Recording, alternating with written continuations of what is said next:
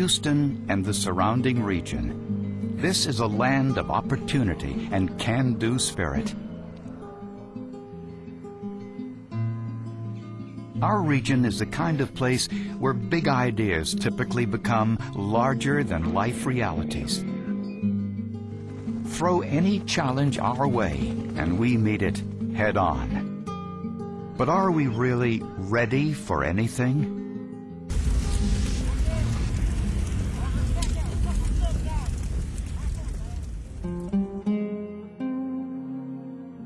He ran back into the house to save us, but we were already outside.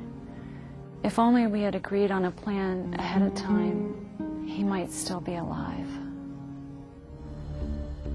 The water rose so fast. We were so scared. The Houston region is home to more than 6 million people, with the majority living about 40 feet above sea level in a major hurricane landing zone. Since 1851, 60 hurricanes have struck the Texas Gulf Coast, 19 of them a Category 3 or higher.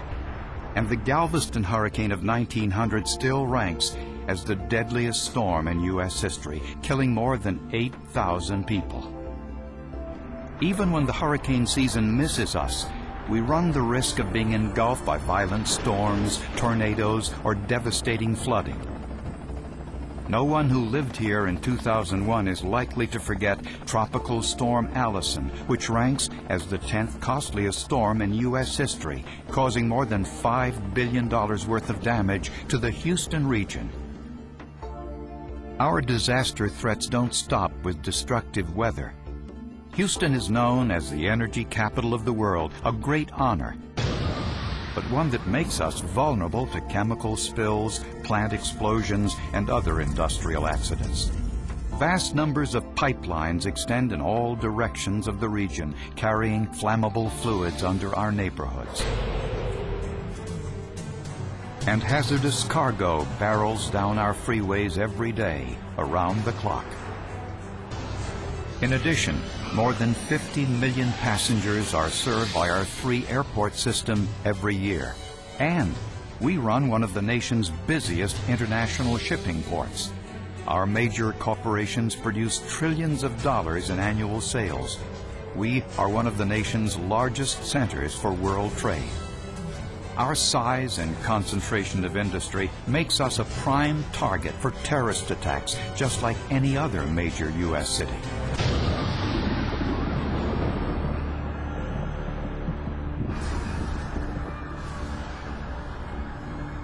After 9/11, I realized Houston could be a target too. We were in a tall Houston downtown building, and I remember evacuating that day. It seemed like a bad dream. How could this be happening? On American soil, 9/11 opened everyone's eyes to the fact Houston is in danger too. No one likes to think about disasters, but they can happen here just like in every other part of the world. The question is, are you prepared to survive them? Your best chance for safety and survival from any disaster is for you and your family to be ready long before a disaster ever hits. And the best way to be prepared is to do these 3 steps. Make a plan. Build a kit. Stay informed. Doing these 3 steps can help save your life and the lives of others. But remember, disaster can strike at any moment, so you should take these 3 steps right now, beginning with making a plan. A good disaster preparedness plan gets you ready for just about anything, from an unexpected explosion to an event that you can see coming for days in advance, such as a hurricane. A plan helps to organize what is absolutely essential to the well-being, safety, and survival of your loved ones, pets, and yourself in the event of an emergency. When every individual and family has a good plan in place, it allows our various government agencies to successfully put their disaster plans into action for the region as a whole. These organizations are well coordinated with each other and have planned and trained for all types of disasters. Response and recovery efforts can be slowed down when citizens are not prepared. When everyone has a plan, everyone is safer. It's important that your plan has a way to account for everyone in your family, wherever they are. In case your home is affected by the disaster, designate a meeting place away from home where your family will automatically gather. A park, a neighbor's yard, anywhere that is easy to get to and easy to remember. Also, choose a backup location farther away, even in another town, in case the devastation in our area is widespread. It's possible that cell phone service won't be working, and phone lines could be down or overloaded during a disaster, keeping you from making contact. But having a designated meeting location is something everyone can rely on. I couldn't get to the school to pick up my daughter. Couldn't get through on the landlines, and my cell phone was dead. It was a horrible feeling not being able to reach my family. When planning, write a list of all important phone numbers you might need, such as your hospital and your children's schools. Your phone list should also include one out-of-town contact person that everyone in your family should be instructed to check in with in case of emergency. Houston 911, do you need the police to And fire remember, ambulance? calling 911 is the best way to summon the authorities if you need help. If you have kids in school, you shouldn't rush to pick them up. Schools are required to have a disaster response plan in place, and parent interference can disrupt it. Spend some time now learning the details of your school's preparation plans and specifically how to communicate during a disaster.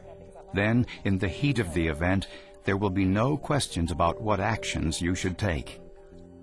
Many of us spend most of our day at work, so you should plan for this as well. Every commercial building is required to have a fire escape plan, but does it go any farther than that?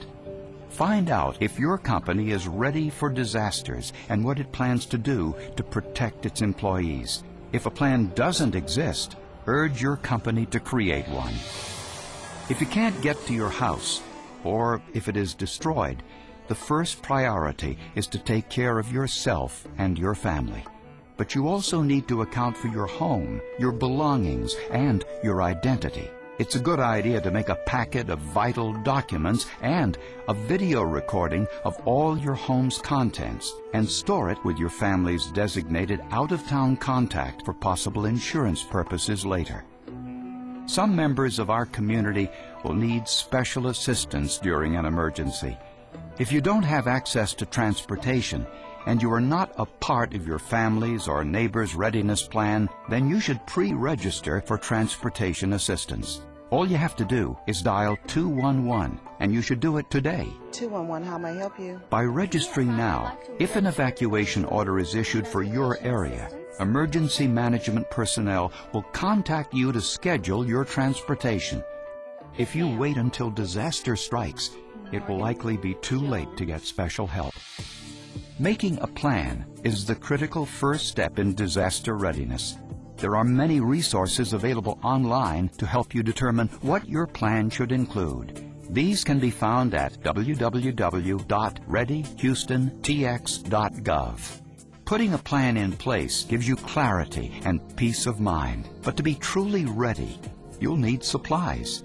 The next step in disaster preparedness is to build a disaster kit.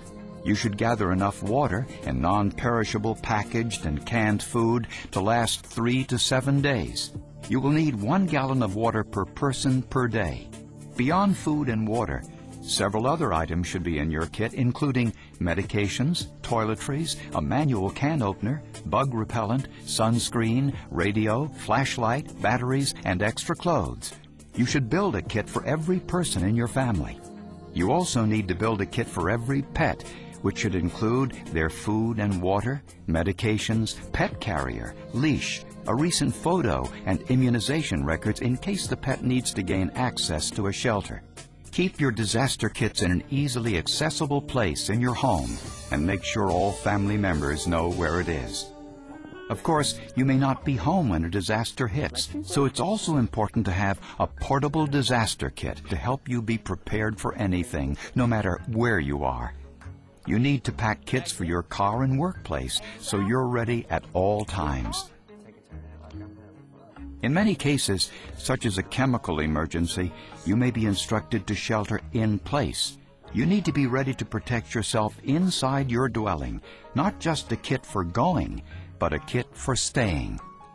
In addition to ample water and food, your home kit should include duct tape and plastic sheeting for making your home airtight, fluorescent lanterns, flashlights, batteries, portable radio, and a regular phone with a cord long enough to reach a safe room.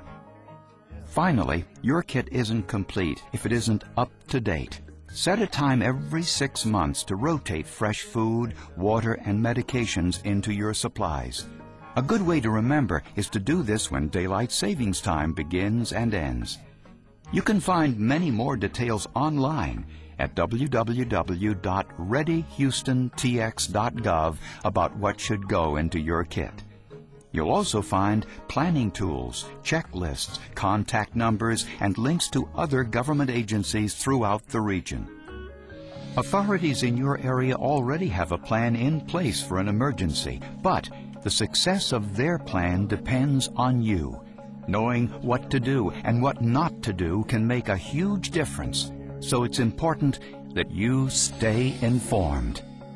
Your best source for information during a disaster will be News Radio 740, KTRH 740 AM. This is the Houston area's primary emergency alert station.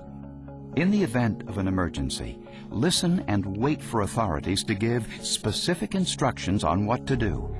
Following these instructions will be the best course of action you can possibly take. During a disaster, emergency response personnel have a lot to deal with in a short time.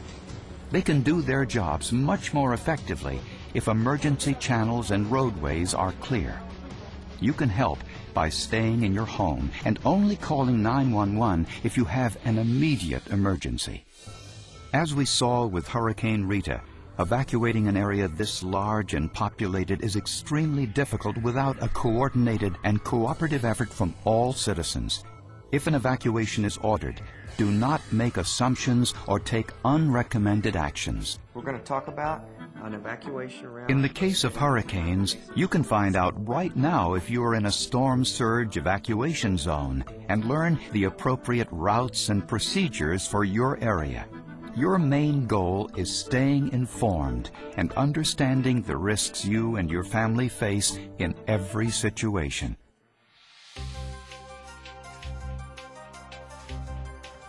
I can't say enough about having a plan. It gave me peace of mind just knowing that we were ready.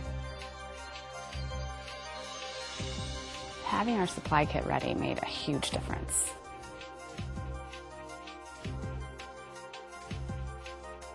The work we have done ahead of time has made my family safer.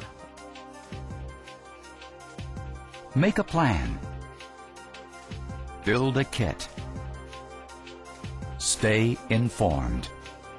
Are you ready?